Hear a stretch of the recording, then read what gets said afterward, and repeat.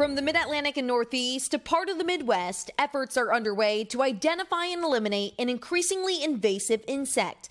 Known as one of nature's best hitchhikers, the spotted lanternfly can't actually soar. But since first arriving in the U.S. from China in 2014, this bug has managed to hop to more than a dozen states. This is our biggest new invasive species right now. University of Maryland professor Mike Raup, known better as the bug guy, says lanternflies are sucking insects that drain plants of their nutrients. They also excrete a gooey liquid known as honeydew that can lead to mold growth and in some cases attract other insects like ants, wasps, and bees.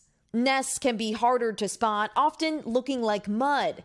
Adult lanternflies, more common starting in late summer and fall, are easily identifiable, growing to about the size of a wine cork. And it really is a nuisance, but in addition to this, it poses a major threat for our grape growers, where it's already caused tens of millions of dollars of damage. It's because of that, experts say it's crucial to contain and curb lanternfly populations and prevent them from traveling even further west, where they could do serious damage to West Coast wineries. Spotted lanternflies have few predators, and while chemical treatments can be effective, researchers say early detection is critical.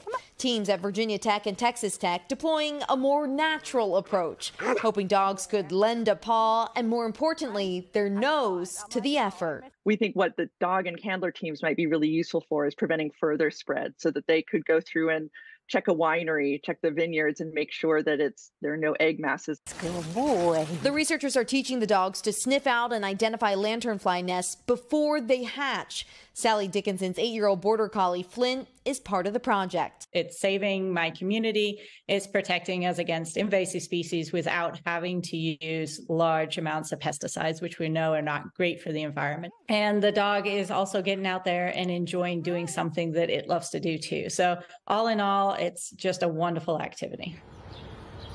So researchers say a lot of people assume you have to have a German Shepherd or Bloodhound to do that kind of work, but they say that is not the case. You can train any kind of dog. Meanwhile, guys, this is egg-laying season, so you can put any kind of card or ruler into practice like this, and you scrape off the egg masses from the trees into a bag with hand sanitizer to kill them. Also, I'll leave you with 2 simple rules. See the spotted lanternfly and squash it. See and squash. See and squash. Emilie. I remember that Stay from with us all day. Smile and wave, see and squash. Thank you. Pepper could be trained. Yeah. That's right. You finally start to earn a keep. Hey, thanks for watching. Don't miss the Today Show every weekday at 11 a.m. Eastern, 8 Pacific on our streaming channel, Today All Day. To watch, head to today.com/allday or click the link right here.